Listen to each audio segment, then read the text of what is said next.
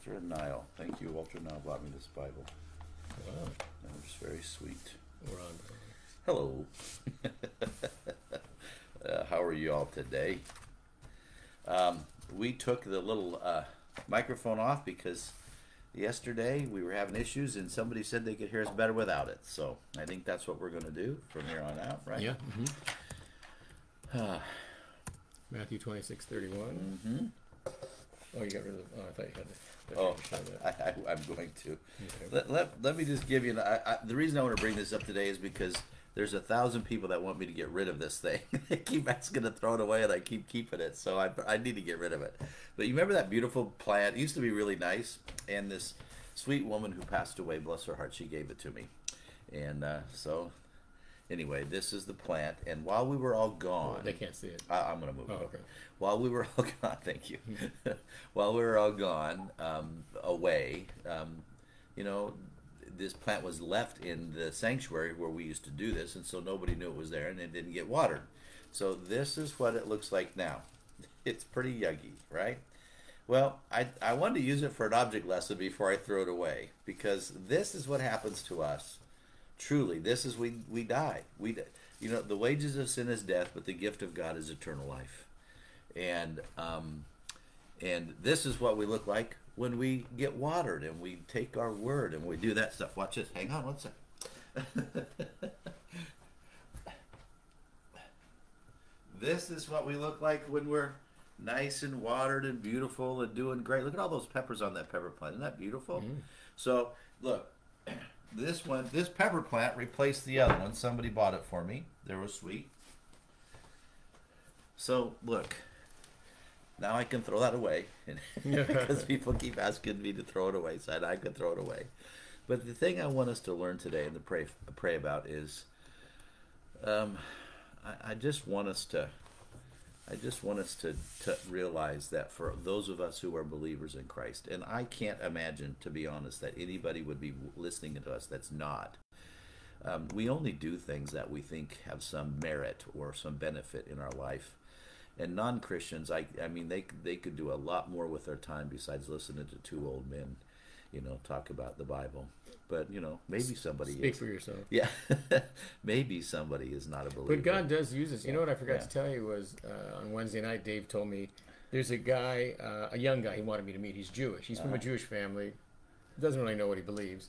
And he came in, whatever day, Monday, and Dave just happened to be listening to the Sunday night thing at that point where I was talking about Judaism. Oh, yeah. And he left it on. And he said, and the kid said, "What's that?" And he said, "Oh, it's this guy talking about," and he took the phone or whatever it was he had on the speaker, and the whole time he cut his hair, he watched the whole thing. The kid watched the whole thing. That's really cool. So God can use these things. So what I was saying, thank you for sharing that. What I was saying is that I want us to remember that, you know, as believers in Christ, we see all kinds of things going on in our world politically right now, especially politically right now, and in many other ways, and the thing that's going to keep you beautiful, growing fruit, you know, doing all those things is really a deep relationship with Christ. About 4:30, between 4 and 4:30 yesterday, I don't remember exactly what time it was. I've been praying for some things, and I was sitting at my desk, and all of a sudden, it's like I felt everything was perfect. And it was like I was going through the struggle, and I felt like that plant that I showed you earlier, the one that was dried up. And I've been feeling that way for a few days. And circumstances haven't changed for people. The ones that I'm praying for that have some issues in their life. But God showed me that you can trust Him. And we all know that, but when we're going through stuff, it's really difficult. It's really difficult for us to remember that. So today, I just want you to remember that no matter what you're going through, there's going to be a time when God says it's the appointed time. You remember, I know I don't want to talk about the end time stuff, but He did say there's going to be a appointed time when I'm going to step in because you couldn't take it if I did. Well, He does that for us personally all the time. He does that for us in many ways. When things are tough for us, when things are difficult, He steps in and He makes a moment for us where we think things are just going to be perfect. You can trust me. I'm there. and I can't describe it. I can't explain it. I don't know. I mean, I wasn't doing anything differently. I didn't buy that favor from God. Right. It just God Came just upon showed up and said, "This is the way it's going to be. Don't worry. Don't worry about this. Don't, because you're not supposed to worry about anything, right? Well, just because the Bible says not to worry about anything doesn't mean that we don't often worry about things, right? Because we often do that. So today, no matter what's going on in your life, I just want to give you that encouragement. No matter what's happening in your life, I want you to know that God will show up if you keep praying and if you keep reading your Word and you keep relying on Him. Don't give up. Don't give up. God will show up. And there will be a time. That's interesting, right? Just got a pop-up ad for age spots, and I'm thinking, I'm trying to talk here. Get out of there. Anyway, they're listening to us. They know. You said old men. Yeah. There you go. they may be listening to us. So just trust Christ. That's the thing. Please just trust Christ.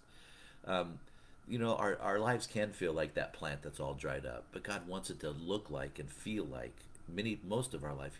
He wants us to understand, really all of our life. He wants us to understand that we're like that pepper bush that's got all those beautiful peppers, all those different colors, and all that greenery, and everything's ready to be fine. So that's what I'd like for you to learn today. If you're going through something, just be patient, just wait, just trust, and don't give up, because God is on your side.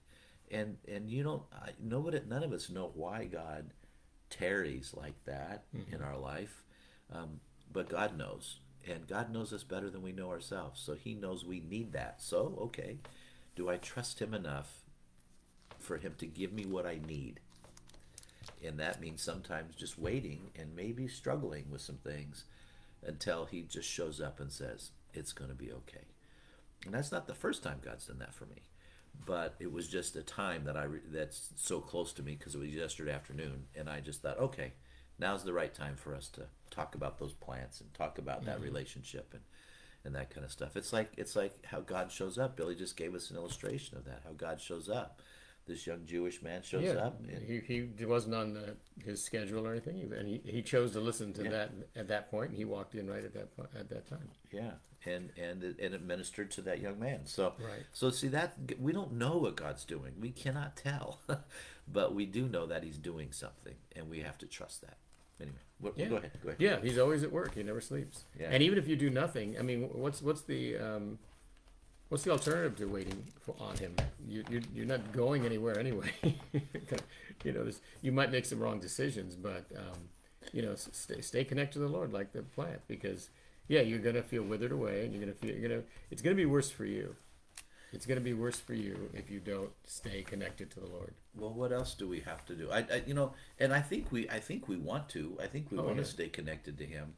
But sometimes we don't know what to do with all those feelings, right? We don't know what to do with all the emotions, and we don't know what to do with all the anxiousness that we have in our spirit. And so God will come, and He'll even, like yesterday, He even just in one moment, it's like everything felt perfect.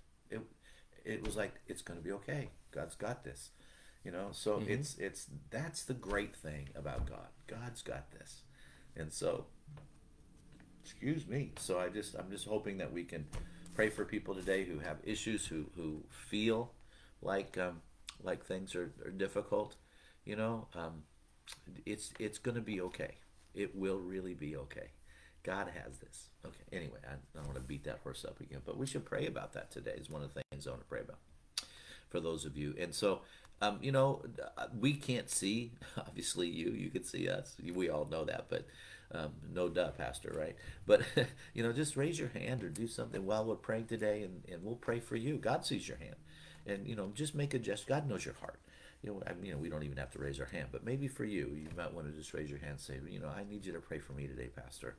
And I'm not seeing you, but God's seeing you. And so when we pray, God will touch you. And He'll give you what you need to walk through what you're walking through. And there will be a moment. There will be a moment that He will come and He will touch you. And that's what I feel like, when we read all those passages about Jesus coming and touching the leper or whatever. That's what I feel like He's doing with us at those moments. He's just coming down and laying His hand on us and saying, don't worry, son, I got this. I got this. And that's a wonderful, wonderful place to be. Circumstances are not changed. Okay. In fact, they may even be worse. You know, it's okay. I got this. I got this. Right. You know? So Yeah, it's God's peace. It's that point of contact. yeah, yeah, yeah. So I've learned a lot more about that since Billy and I have been doing this, because we've been reading a lot more about it. So yeah, Billy and I were talking about how this has been good for us. I mean, we've learned some things. Like yesterday, we learned some things. And, yeah, when you teach something together rather than individually, then it's a cord of three strands. That's from Ecclesiastes, where it's the two are better than one, and that's why we have a brotherhood, and that's why we go to church, and that's why we do this. It's so that you cannot be alone. And let's see, can we pray for our schools and our children and parents, please? Yeah. Okay. Yeah, we can, Sandra. That's a tough one, isn't it? My kids are struggling in school too. I mean, sometimes I just had a talk with the school this morning, as a matter of fact. It's hard for kids to learn online. I heard in a statistic in LA that 80+% are not doing well. That's a lot of kids. That's 80+%. That's a lot of kids. That's a lot of kids not doing well. Well, Billy knows this. Probably 20% of your students, as you were teaching, were doing really, really well. But it wasn't more than that. Well, 20% would do well no matter what. Yeah. That's what I mean. Those are the ones who are doing well and doing well in this. The rest of them, they need scaffolds. They need to be propped up. Yeah, and so I've always been against this, not going to school, because I just my heart breaks for those kids who are so marginalized already, and now it's even more. It's even worse now. So yes, we'll pray for them. And absolutely. The social interactions they're missing. Well, yeah, we talked about that before, right? Lots of the learning doesn't come from the teacher. Lots of learning comes from students interacting. So right. Yeah. We know someone they've been out on the road for almost a month, and they're supposed to be homeschooling, and they have a 4-year-old. And the 4-year-old, the mother said she hasn't done anything with him, And Luann was encouraging them, saying, this 4-year-old is going to remember this month with family and traveling and going to see the monuments or whatever they went to see, far more than any school. We think school is some sort of answer. School's not for everybody. Sitting in a desk for 8 hours is not for everybody. Right. We've made it that way, but it's not. So there's many, many more experiences where God teaches us during our day. So, but you're right. The school itself is, they're doing the best they can, I'm sure, but. Maybe God's using this because what the school wants to teach, especially in California, are some of these agendas that would not be good for kids, especially the younger ones. No, I believe that's true. Keeping them out of the classroom is a good thing right now. Well, we've seen that across the country. We've seen reports to that where parents have been watching what the teachers are teaching, and it's like, wow, what you're teaching my kid that stuff? Yeah, some of the curriculum on, and it's and people are pulling kids out of school anyway. Yeah, even if school's in. Right. So we have to find a better way to teach our kids, and the traditional ways are of everything are going to be questioned and challenged, because you know what, kids getting out of school, they got $150,000 worth of school loans after they get done with college, and they don't have a job. It's like, this is crazy. How do you want to start out life with $100,000 in loans? I mean, it's not even $50,000. That's a lot of money. Yep, that's a lot of money, and those kids have to figure that out. That's tough. That's tough. So there's got to be a different way for us to figure out how to help our kids, and it can't all be sitting in chairs, because not every kid learns well like that. No, In fact, they've tried stuff like even putting those big workout balls underneath kids. Remember that they tried that? So in the 70s they tried all kinds of stuff. They said open classrooms where you could pick the class you want to go to, and they try. The fact that they try everything shows you they don't know. Well, that's where, I was in high school in the 70s. That's why when I got out of high school, I got straight A's and I couldn't read. That's the stupidest thing you ever heard. Yeah, it's the dumbest thing I've ever heard, right? And I mean, how did you pass? Well, I passed Spanish class. I don't know why I passed Spanish class. Probably because I spoke a little bit of Spanish with my dad. But other than that, the teacher liked you. But they move people on, is what they do. But with A's, I mean, I got an academic scholarship to college. Honestly, I did. And a sports scholarship to college. I got 2 scholarships to college, but guess what? I couldn't read. How in the world do you get an academic scholarship to college and you can't read? Isn't that the dumbest thing you've ever heard? It's just, God was blessing me to go to school, but still, it's just nuts, right? It's crazy. So anyway, so we have to change the way we do stuff for people, I think. So sorry to get into all that. Anything else you want to pray for today, Pastor? No, that's good. We're good. Yeah, you want to start? Want me to start? Yeah, sure. I'll start. Okay. Father, we thank you so much, and I first of all come to you with a grateful heart, Lord. I want to build an Ebenezer. I want to build a monument, Lord Jesus, that keeps reminding me of how you keep intersecting with my life, how you keep reaching down and touching me at times when I so desperately need your touch. I thank you, Father. I thank you for helping me. I thank you for letting me know that things are going to be all right. I thank you for giving me the understanding that you're still in control. I thank you, Lord Jesus, for taking all those anxious emotions and all those things that run deep within all of us. I thank you for taking all those and putting them in order for us so that we can be calm, that we can be peaceful, we can have your joy, not our joy, but your joy in the midst of those difficulties. Father, I just want to praise you and thank you for doing all that for all of us. And I thank you for giving us again one more opportunity for us to recognize your hand on our life. And I thank you, Lord Jesus, right now. I don't know how else to explain it except your touch is there. But nothing changes. So if nothing changed and I'm different, then it had to be something that you did. So I thank you for that. And I can't reason any other thing that it would be. So, Father, thank you for that. And I thank you that you will do that for those who are with us today. Father, if we're feeling like that plant that's all withered up, somebody said it looked like a tobacco plant. It's all withered up. So anyway, Lord, I just thank you for that dark brown plant, Lord Jesus, that reminds us of what happens when we don't rely on you. And I thank you for that other plant that's beautiful with all the fruit on it, the peppers, and all the greenery that it has because it's been cared for and taken care of. And Father, I pray that even when we feel like the plant that was without water, even when we feel that way, even when our anxiousness is there, that you, Lord God, are the same yesterday, today, and forever. Yes. And you, Lord Jesus, will reach down and touch us. And in one moment, just one moment, within a blink of an eye, we can understand that you've got this. You're gonna take care of it. That we can trust you. And I thank you, God, that you do that for us. And I pray that for every person. Father, we did ask earlier for people to raise their hands. If they're raising their hands right now and they're saying, Father, I need your help, whoever they are, and whoever listens to this in the future, Father, I pray that this prayer would go to that future time, that future point in time.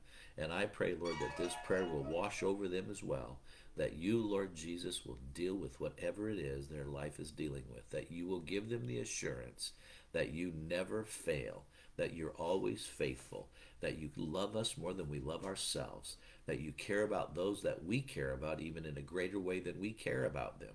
And I just thank you, God, that you will do that, Father, even as we pray. You say, Lord, if we pray and not doubt, these things will happen. So, Father, I thank you that these prayers today, this prayer will be answered in people's lives. Pray for this word. I pray for the people we said we would pray for all of them, Lord. I pray for your healing touch. I pray, God, that you would just take care of things the way that only you can take care of things. And I thank you for that too, Jesus. We love you today. Can we just tell you we love you? Can we just tell you that you are our God and we are your people? We want to submit to you completely and fully with every fiber of our being. We thank you for that, Jesus. And we pray, Father, right now for the reading of your word. May your word, Lord God, not return void. May we learn new things like we did yesterday from an old story that we know much. But Lord, you gave us new understanding. Thank you for that. And we pray for that same thing to happen again today as Billy and I open the word together and read it. Thank you, Father. In Jesus' precious name we pray. Yes, Lord, we lift these things up to you. And Lord, we want to say amen to you, that you are the same yesterday, today, forever. And so they talked about flattening the curve in the COVID. We need, Lord, I pray that we would flatten the curve in our relationship with you, that we wouldn't be so up and down, yes, that we would just every day worship you and know that you're there. And of course, our circumstances are going to change. There's extreme things. The most extreme would be death. But even in the face of our death or the death of other people, Lord, I pray that we would worship you, and we would not base it on our emotions, even though I know that's what we do. So help us to not worry. Help us to not rely on our emotions. Help us to cry out to you, feel our emotions and everything, but always look to you in everything. And as we look to your word today, Lord, speak to us. Help us to Help us to mature in our Christianity. Help us to be, past the elementary things and the questions. Yes, Lord. And I know we always have to trust and we always have to do that, Lord. But your word is so strong. It's such an anchor to our soul. Help us to that anchor means it holds us fixed in like the North Star, a fixed position. Yes. Help us to stay fixed in our position with you, and then we can speak into other people's lives instead of drooping away like a plant. And so, Lord, only you have the power to do that. These are just words, it's a prayer, but I do pray that for those listening who are a little up and down, or a little down and down maybe even, that, Lord, they would be able to just get a bigger picture of who you are and how much you love them. Even we don't even know the height and depth of your love. The scriptures say how wide and how deep and how far we can't know. But, Lord, we can at least think about it. And so I pray that we would dwell on those things today as we open the scripture in Jesus' name. And I pray for the schools. Yeah, sorry. I pray for the schools and the teachers and the parents.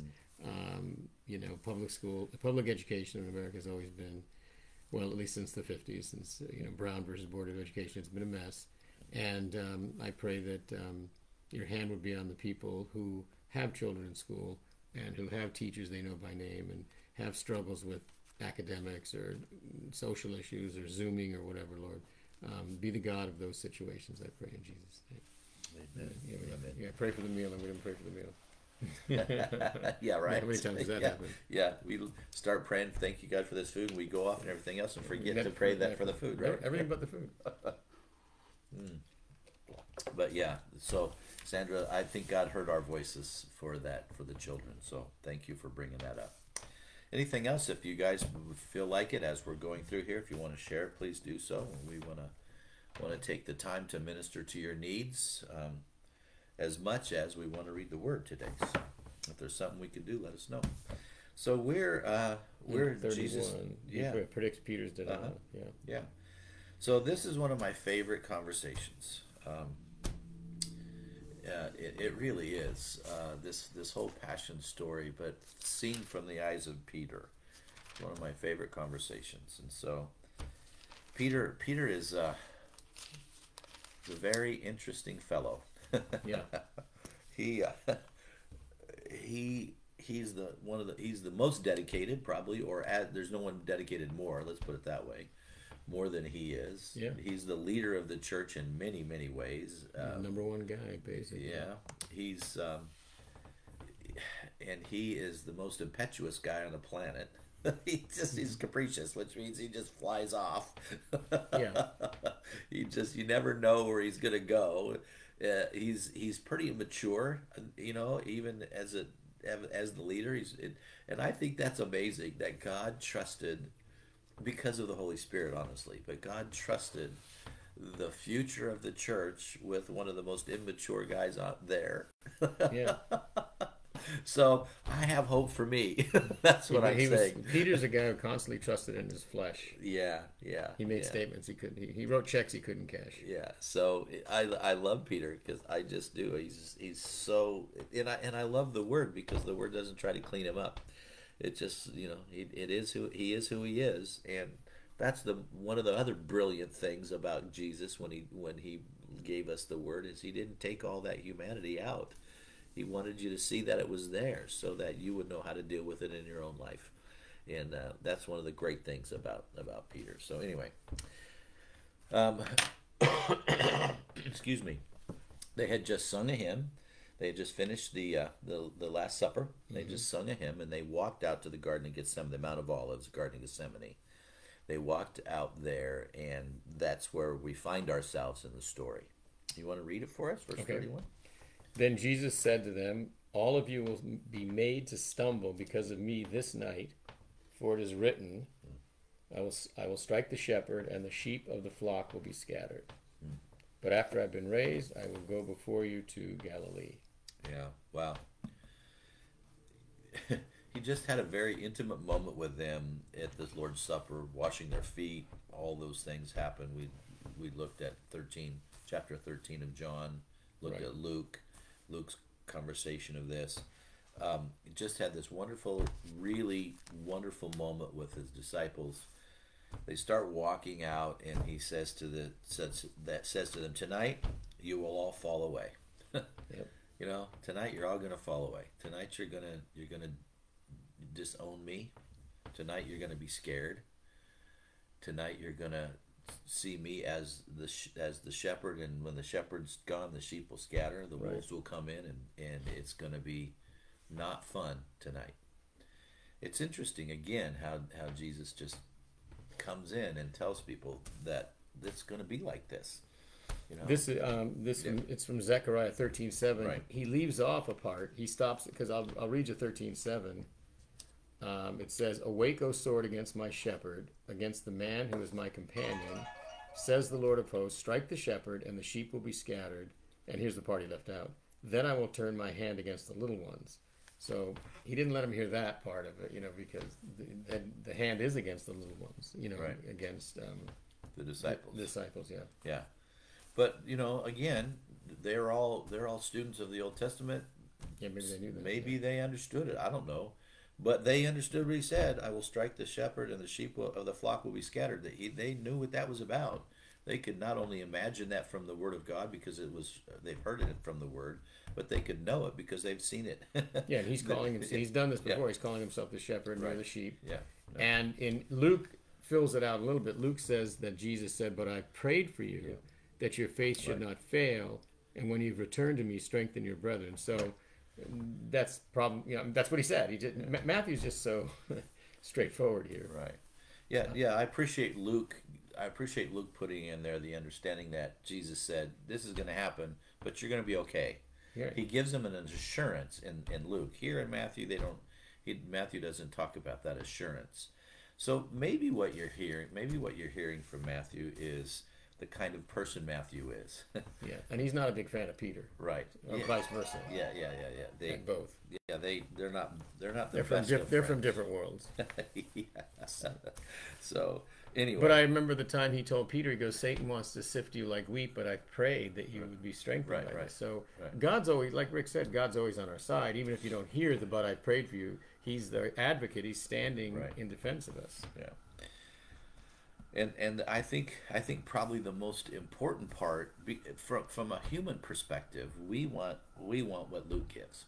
We want the assurance that it's going to be okay, because our emotions, just like we talked about earlier today, I wanted God to touch me, and He did, and Right. say it's going to be okay. So that's what Luke gives you, because of the human condition, and because we can relate to other people, because we're all human beings with how we are anxious about things. That's what we want. That's why we started giving trophies to every kid that played a sport. That's why which I don't agree with. That's why we do all that. That's why everybody gets a prize. You come to the party and you bring a gift to somebody, but everybody goes home with a gift bag, so nobody feels bad. And we have a problem with that these days. That somebody doesn't win a prize, or doesn't get whatever, or isn't encouraged, and because we're focused on this from a human perspective. But what's Jesus focused on here? I think Matthew tells us really what Jesus is focused on here. And it says, "This very night you will all fall away on account of me. For it is written, I will strike the shepherd, and the sheep of the flock will be scattered." But then he says, "But after I have arisen, I will go ahead of you into Galilee." So there's some kind of understanding there that Right. they're still going to stay together, because after he's risen, They're going to meet up. they'll again. meet up with. So he gives them that assurance that he's going to meet up with them again. But I think he wants them to know that, man, I'm not sugarcoating this. I'm telling you, tonight's going to be a rough one. We're in a time now like Yeah, that where yeah. many people are falling away. Right. It's the great apostasy. I don't know if this is the great apostasy, but 2 Thessalonians talks about it. So the church is being rocked a little bit. Mm-hmm. They didn't strike the shepherd, but it's testing people's faith this time, I think. Yeah. I think COVID is testing people's faith, and it's because we can't meet together, and it's because people are stuck at home, and people are really tired of being at home, and people are scared. I haven't been afraid of COVID. I haven't been afraid of that, and thank the Lord for that. But I've watched what it does to people, and I'm very sad about the things that happen with people. But I think there are lots of people yeah, Christians included, who are very, very anxious and afraid of what's going on right now. It's still, honestly, everyone knows what's happening with Deanna, and she's gone to a pulmonary. A lot of blessings there. Right. But they're in the they don't know stage basically, Right. and actually, someone in Jeanette's women's group, someone who works with Jeanette actually, and Luann knows this person. We've had him to our house, and we know that. Anyway, they went to Mexico and they got COVID. They went to a family thing, and the husband, his father, just died of COVID. Yeah. So that's a real connection there. They're struggling with. Right, and so I think we feel, we're praying that God will protect us. But man, I think people are afraid. They're afraid of COVID itself. Yeah, and I understand that you should be careful about that and wear masks. I think you should wear masks. However, just go do some research about N95 masks. Well, yeah, I don't want to get into all that right now, but just go do some research. And even the people that are the most protected are going to get COVID. Our president got COVID. Kamala Harris is people hit. with Biden got COVID. Yeah. So both of those people. And those guys are really protected. But right. So it's going to catch. I said this a long time ago, and I believe it's true. Everybody's going to bump into it sometime. Well, professional athletes are getting it. Yeah, and they're in a bubble. Yeah. How much more protected can you be? How can you? Yeah, and it's messing up team schedules and all kinds of things in the NFL. So yeah. Yeah. So this challenges our faith. Right. And we don't want to be like Peter, who says, "Oh, never. Yeah. I'll always really in 3 hours you're gonna." Yeah. So the story is that they're going to be scattered, but the way it relates to us is that there's a lot of things that are going to really, really push our buttons and push us around, and we're in one of those times. And on November 3rd, and you agree with this. No matter, I don't care who wins. Yeah. It's a problem. It's going to be a problem. It's not going to be good. Yes, COVID's not going to go away. And on November 4th, we're not going to say, "Oh, COVID left." No. It might go away soon, but it's not. That's not going to be because of an election at all. And angry people aren't going to get less angry because of the result. I know. Well, see, that's part of the problem in our world today. Is and I was going to bring that up, so thank you. That's part of the problem in our world today.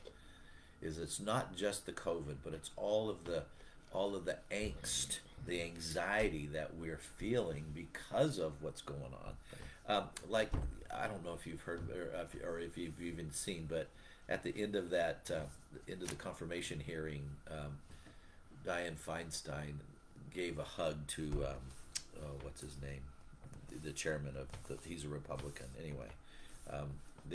They gave each other a hug. Dianne Feinstein's 87. She's going to be 92 when her thing is over. Wow. She's a senator. She's been there a long time from California.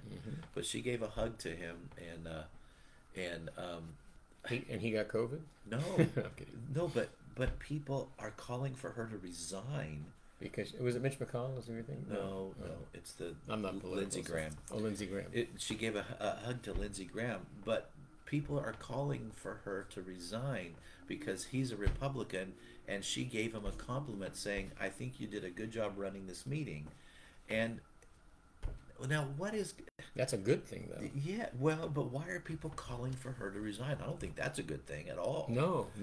Her comments to him... No, what she did was a good thing. What she did is a good thing, Well, there's a scripture that says men will call evil good and good evil. Right. So that was a good thing they're calling evil. Right. We're in the upside-down world right now. Well, but that's what I'm talking about. That's even that kind of thing, and the attitudes that we're building against each other because we're on different sides of an aisle are ridiculous. As Christians, that cannot exist. You can't see, but that's what I'm talking about. Those things bring anxiousness to who we are as people. And so, look, the shepherd is risen from the dead. Okay, he has not been taken away. We know where he is. He can touch your life. These people had an anxious moment, but it was only for a short period. Please understand that God knows when, in your life and in a country's life and in a political cycle life, God knows when to make the changes that need to be changed. You just have to follow what he's telling you to do. Be strong in the middle of it all. And these guys learned this lesson that night, and they learned it very well. Maybe not that night, but they learned it when they got through it and looked back on it. 2020, haven't you heard that said? 2020 is the best site. It's hindsight is best. 50 days later at Pentecost. Yeah, right. So anyway, so that's enough of that. But I just want you to be encouraged today. I will strike the shepherd, and then the sheep of the flock will be scattered. But after I have risen, I will go ahead of you into Galilee. Peter replied, even if all fall away on account of you, I never will. There's that little. And Jesus didn't say, "Oh, Peter, that's so sweet." Peter, Thank you for that Peter, support. You're such a good guy. Wow, you're my yeah. No, Jesus still speaks truth. Right, because what is Peter doing? Peter's doing that. He's concerned about the human side of it. We don't know how not to be, folks. He also thinks he's better, stronger than everyone else. Yeah, well, he probably does. He does. He says even everyone else. But that's the human side of it, sure. Right? Yeah. Yeah, because we all think we can't help but think from a human perspective. And we can't imagine falling. Yeah, right. Until we fall. So that's what he says. He says, yeah, if it doesn't matter what everybody else does, I'm not doing it. Right. And I'm sure he's forceful when he says it. Truly I tell you, Jesus answered, this very night before the rooster crows, you will disown me 3 times. So Jesus knows the future. Even here, Jesus knows the future for Peter. And notice Peter's going to argue with God because he doesn't say, really? Peter said, even if I have to die with you. Yeah, I'm not going to deny you. He's still making declarations. And that he's writing these checks he can't cash. Yeah, Jesus doesn't say, I don't want to argue this with you. You know? But I like here that Matthew puts in, and so said all the disciples, we'll die with you tonight. Yeah. And by the way, the rooster crows, I guess, at 3 a.m. So it's a few hours away. This prophecy will come to pass. They will all scatter. Yeah, it's going to be a really short coverage. It's going to be within that. You have to wait thousands of years for this. Before the sun comes up, it's going to happen. He says that, right? He says, "I tell you the truth." Jesus answered him, "This very night, before the rooster crows, you will disown me 3 times." So when the rooster sees the start of the sun and the rooster crows, so whenever that is, but It's not going to be long. And he's going to deny him 3 times before the rooster crows. So it's going to happen in a very short period. So just get ready for it. But Peter declared, even if I have to die with you, I will never disown you. And all the other disciples said the same. Well, it's the same kind of conversation. All the disciples follow one of the leaders. We've seen that before with Judas and the money and the perfume and all that stuff. And now it's the same thing again. Peter's the mouthpiece and everybody's going along with it. We're going to, we'll die for you. They're all excited. The testosterone's running great and they think they're going to be, there was a pastor before you, 20 years ago in our church. And he was having some issues, and he got up and he talked about it. And someone stood up in the middle of him talking in the back and said, "Pastor, I will never leave you."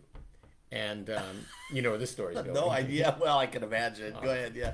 Go ahead. Let's call him Peter. Yeah. It wasn't. And it wasn't the Peter. It's funny that person.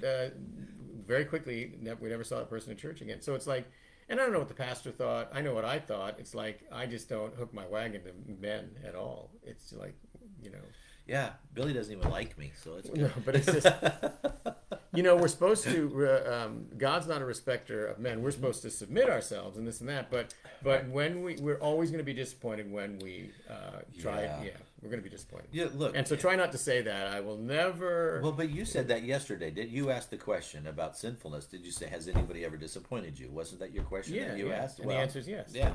It doesn't matter who we are. We're going to disappoint someone, and they're going to disappoint us, and that's just the way it's going to be.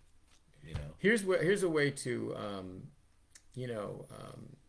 to put people in proper perspective. We think, people want respect. There's cultures that say, respect me, and we say women want love, men want respect. All right, great. I respect you. Do you know who doesn't respect you? Cancer. Yeah, Cancer doesn't respect you. Yeah. I have a title. Don't you know who I am? I'm the Supreme Court judge. I'm the President of the United States. COVID didn't care. Yeah, COVID doesn't care. Wind doesn't care. Earthquakes don't care. Tsunamis don't care. If a meteor hit the Earth, the things that don't you know who I am? Your title, unless you are, this is the only title that matters, is I'm a child of God. I'm connected to Jesus. That's the only one, because so we want to lift people up and say I'm a lieutenant and put all the buttons on you. It's like, okay, I'll submit to that, I guess, but I don't respect you because when something happens, when an earthquake or the water comes over, if the world floods, you're done. Well, Jesus floods everybody. Yeah, Jesus says you don't be that he is not a respecter of persons. It doesn't mean he doesn't love you. It doesn't mean he doesn't care about you. And he didn't entrust himself because he knew what was in a man's heart. Right. What he means is that you're not more important than anybody else. But he did entrust his kingdom to us. Yeah. So, like you said about Peter. Yeah. Oh, he wouldn't entrust himself to Peter and say, well, I'm going to follow Peter. He never would do that. He always followed the Father, which we should do. Right. But in these earthen vessels, he's given us the kingdom. Which is amazing. Which is a really crazy thing, if you ask me, right? I mean, because we're going to mess it up. Yes. By the way, this is the one that I liked how Lindsay said.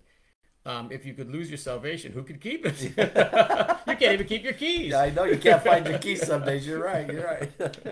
But I know that's an awkward. I said that's not the right conversation about that. But anyway. We're not reliable. Yeah, we are so frail, and we're coming to the sleeping in the garden. Yeah, and we're so driven by our emotional circumstances. We're so driven by our angst and our anxiety.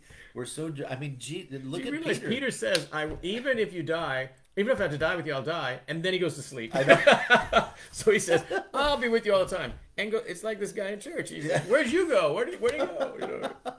So let's get to the sleep thing, because I know Rick wants to talk about the sleeping giant. Well, maybe. Anyway, no, but okay. Right, we can be. Yeah, that's fine. How we're asleep now. Yeah. So anyway, then Jesus went with his disciples to a place called Gethsemane, and he said to them, "Sit here while I go over there and pray." So when he said "sit here," he wasn't saying to them, "Don't pray with me." He was just saying, "I need to go by myself for a minute." But he did take people to pray, because they get in trouble for sleeping with him. But he takes. He always he doesn't make church bigger. He makes it smaller. He has an inner circle that he takes with him. Yes, and it's not about making church big or small. It's about these three people are there's trusted people. But he does that on purpose. He takes Peter, James, and John all the time. Why? Because those three people become some of the greatest leaders of the New Testament church, and so he wants the other people to see that he's putting his trust and faith in them, so that they will follow him when he leaves. So, but he's got an inner circle, and his inner circle is those three guys. It's about leadership. And I'm going to say you have an inner circle too. Those of you listening, the church lives in you. You have an inner circle too. Yeah, we all do. We all have a certain group of people that we have some influence with, and you share things with them, and you speak into their lives, and you're having church when that happens. That's what you're doing. Yeah, right. Perfect. Anyway, I didn't. No, I wasn't talking about the big church. I was just saying that people think if I don't go to a building, I can't meet God. Well, that's ridiculous, because you are the church. Yes.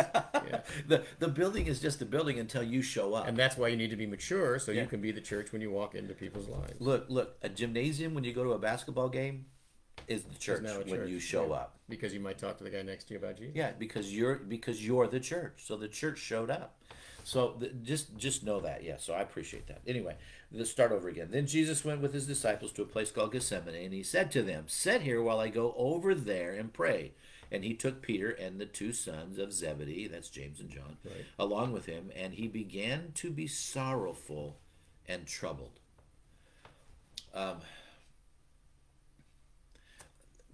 This has always troubled me a bit, to be honest, because Jesus says, "Be anxious for nothing."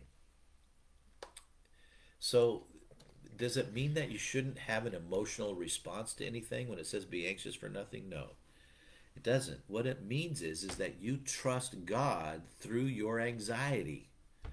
It doesn't mean, when it says don't worry, what it means is you don't have to think that there's not an answer. That's what it means when it says do not worry. There is an answer. The answer is Christ. So even Jesus shows us that the anxiety of our life can be overwhelming. And he shows you that here. Watch. So he took Peter and the two sons of Zebedee. And it says, and he began to be sorrowful and troubled. However you say that word. Then he said to them, "My soul is overwhelmed with sorrow to the point of death." Oh my goodness. You think you have troubles? You think you see, it's okay for us as human beings, because Jesus was fully human, and he shows it here. It's okay for us to be anxious and have angst over things that are difficult in our lives. But having an emotional response to an issue in your life is not the same thing as worrying. Worrying is when you say, I guess I don't have any place to go. I guess I don't have any solution to my problem. Yeah, what will I do? Yeah, what will I do? That's worry. So Jesus knows what's going to happen. He knows what's going to happen, which causes him to worry, but doesn't cause him, which causes him to be anxious, but doesn't cause him to worry because he knows the end. Right? Yeah, he's sorrowful and distressed. How would you expect him to be at this point? Right. There's a normal... So when we talk about, just trust God, it doesn't mean that you don't have this emotional response to things in your life. It doesn't mean you stop being human, okay? So I really want people to get that, because sometimes people I guess what you're saying idea. is, like, someone will say to you, I'm very, very sad. Well, Yeah. trust God. Well, I'm still sad. It's okay to be still sad. Trust God in your sadness. That's the point. It's not a pill you take to be unsad. That's the thing you shouldn't do. You shouldn't be taking pills to be unsaid. So you say you're sad, and we say trust God, and you say, but I'm still sad. We didn't say God's going to make you less sad. We said that God's going to be alongside you in your sadness. So what causes you to deal with that anxiety is this, is there's a solution. That's what it is. Like yesterday, I was still anxious about things, but I was praying and I was asking God, and all of a sudden, God said, peace about it. It's gonna be okay. I felt perfect. The reason I keep saying that is because I want to talk about this anxiety thing. I felt perfect. I felt emotionally great. I felt physically great. Well, you felt better than perfect. I mean, you were anxious. We would be happy if we went from anxious to just neutral. Calm. But you went way above to life is not just neutral. Awesome. It's awesome. You went to So that's what I'm talking about. But that's what happens with Jesus. But he has to go through hell on earth. Well, what he's doing, he's taking on all of our angst. This is what he does for us. He takes on all our angst. He takes on our sin in one drink, in one time. But think about this. I have a hard enough time dealing with the problems of my own nuclear family. Right. Right. 10 people. Whatever it is. Whatever my own little family is, I have a hard time dealing with other. Think about taking on every sin of every person that ever lived and ever will live. Yes. Right. At one moment in your life. That's what he was anxious about, the beating he was going to take. I'm sure of that. Who wouldn't be? Right. But I think he was way more anxious about the sin that he would have to endure. How do you take a sinless man and dump every sin that's ever occurred? He never experienced sin. Yeah. But he saw he saw it. Yeah, but at least if you added a sin to me, I'd say, I recognize that and that and that and that. But he didn't. It was he knew the consequences of sin. He knew they were death. He saw what it did to people. He was tempted by it, but never participated with it. Never had an act of sin in his life. Was never stained by sin. Yeah, and he wasn't born into sin because his father wasn't a man. Right. His father was God. So that's why he was sinless. So he's going to take all of our sin. So no, he's going to be anxious. So, but he's the unblemished lamb. Yes. And he's going to be blemished more than any of us ever are. Yes. And his blood, we know now that the father, you have the blood of your father, your father, whatever type you are. Right. So his father's God, so that's why his blood that bleeds somehow has a healing effect on us. It's undescribable. The blood of Jesus. The blood of Jesus is a key for everything. By his stripes you are healed. Right? Okay. So my soul is overwhelmed with sorrow. So not just I feel sad. My soul is overwhelmed. It's like you've been in those places, right? Where you are right? My soul is overwhelmed with sorrow to the point of death. So this is killing me. So when Jesus says this is killing me, he means it. Right. It's not just, we say that, this is killing me, we stub our toe, this, whatever. Right.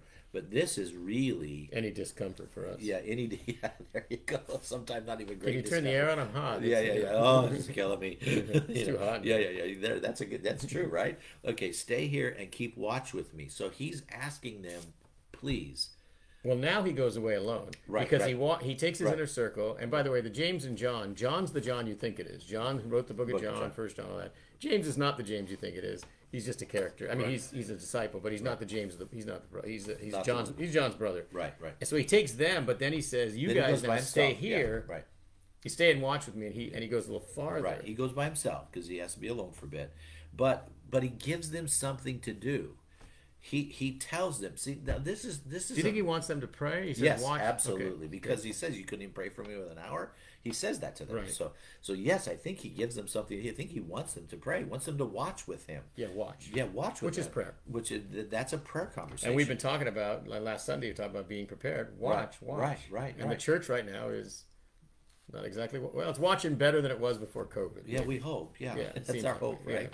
So, but he look. This is your best friend, and he or she just told you that they were so full of sorrow that they felt like they were going to die. They were so full of angst and anxiety that they thought they were going to die. And you go, okay, And he fell asleep. okay, I'm really sorry. You know, it kind of like you blew it off. Right. Right. Yes. And that's kind of what happens here. Going a little further, he fell with his face to the ground and prayed, "My Father, if it is possible, may this cup be taken from me, yet not as I will, but as you will." Man, if you guys ever wanted to have a prayer, listen, friend, if you ever wanted a prayer in your life, this is it. Not my will be done, but thine be done. If you ever wanted to know how to pray, Yeah, here's the Lord's Prayer. Flip this one out for that one. yeah, this is the most incredible, emotional. Man, this is from the depth of a heart that is not teaching somebody how to pray, not saying say these words. This is from the depth of the heart of God himself when he is full of anxiety over what needs to be taking place in the very near future. And it needs to take place. That's why he says, "Not my will, but thine be done." That's how it says it, and probably in yours. Yes. Yeah, because that's how I memorized it, was in King James. "Not my will, but thine be done." You know, Father, if this is possible, may this cup pass from me, but not my will, but thine be done. Oh my goodness.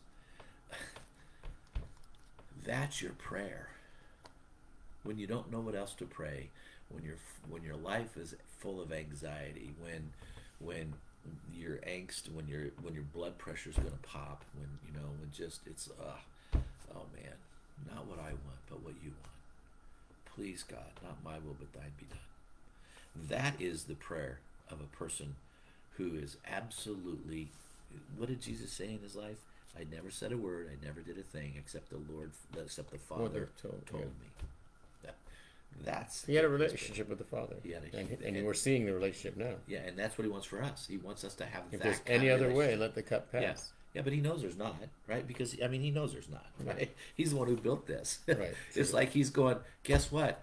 I know the end of the story. Like somebody said the other day, it was really funny. Right. Yeah, for the chosen. Remember? Yes. Yeah. I was laughing. You laughed really loud. It says, "Then he returned to his disciples and found them sleeping."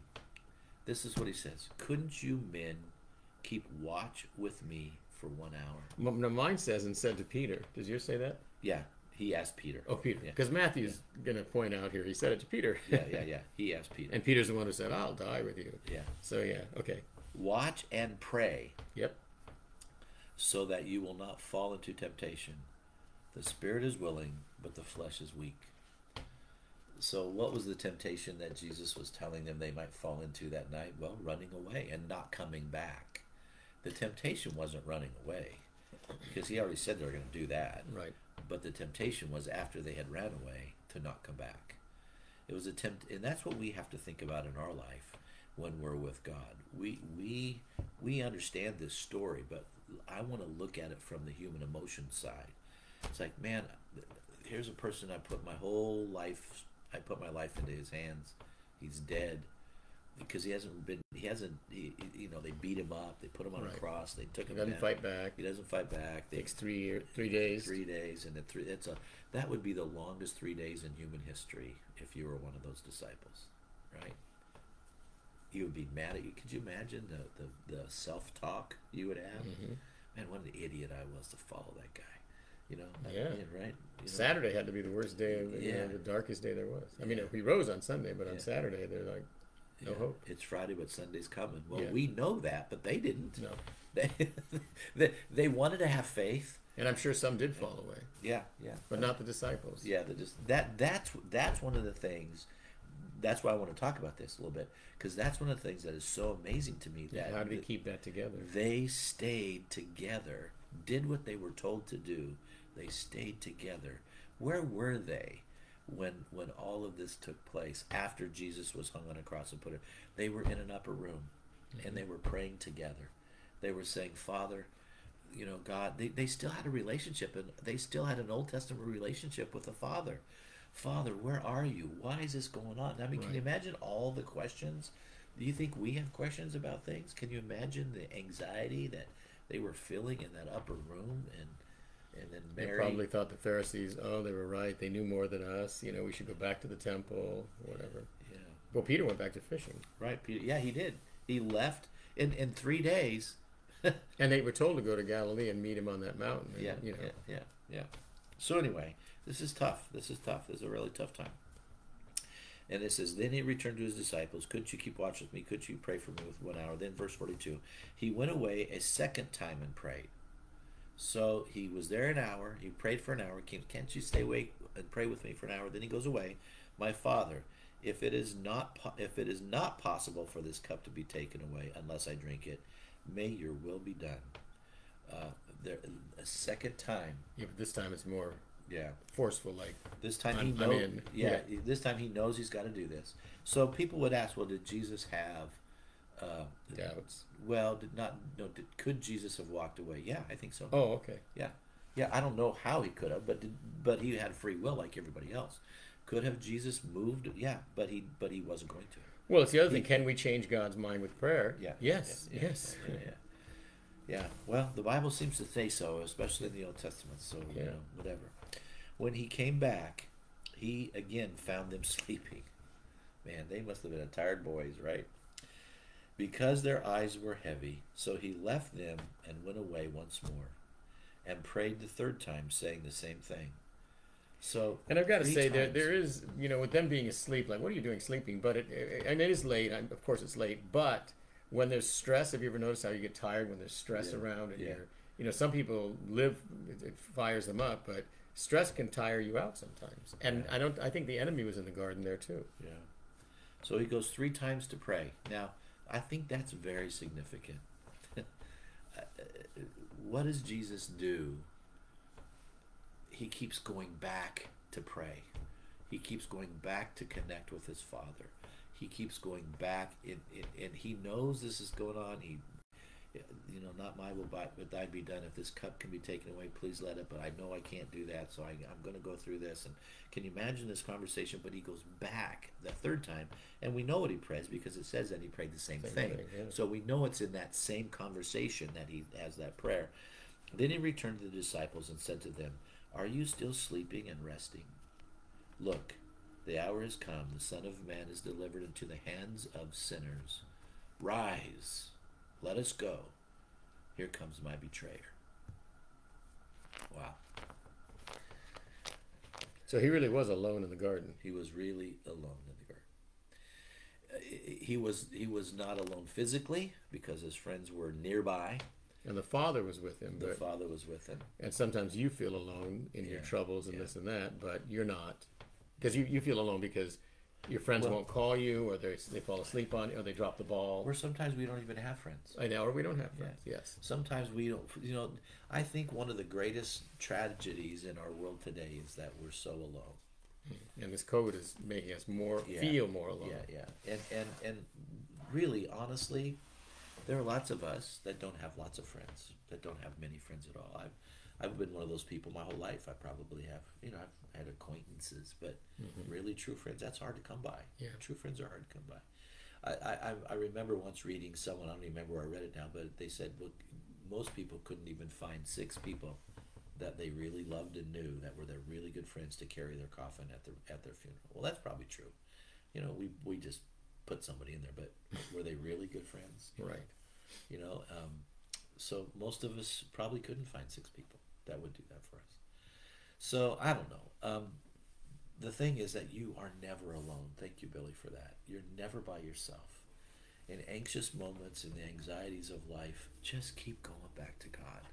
Look, nothing that I've ever experienced, no matter how hard or rough or tough, You know, even molesting and things like that. Nothing I've ever experienced could even come close to matching what Jesus is experiencing here. Really, it can't. This anxiety, I mean, this anxiety that he felt, this angst of life, this purpose that he had come to fulfill, this thing that he was going to do was so hard. And that isn't even described. There's no words to describe the difficulty of what he was about to accomplish. Unprecedented. Yeah, it is unprecedented. There's where the true unprecedented. Yeah, that's where the word really has meaning, probably. But but what did he keep doing? He kept going back to the Father, back to the Father, back to the Father. So this is a really good story about Jesus's life, but Jesus's life never stops teaching us how to deal with our life. Yep. And that's the good part of this. Yes. It becomes a teacher, a living parable, right, for us to understand how to live life in the middle of those anxious moments. Yeah. Look, this is a good study today. God bless you, and thank you for being with us. You're his favorite. Remember, keep going back to him. See you Sunday morning. Sunday at 10. Sunday at 10. I was going to say tomorrow.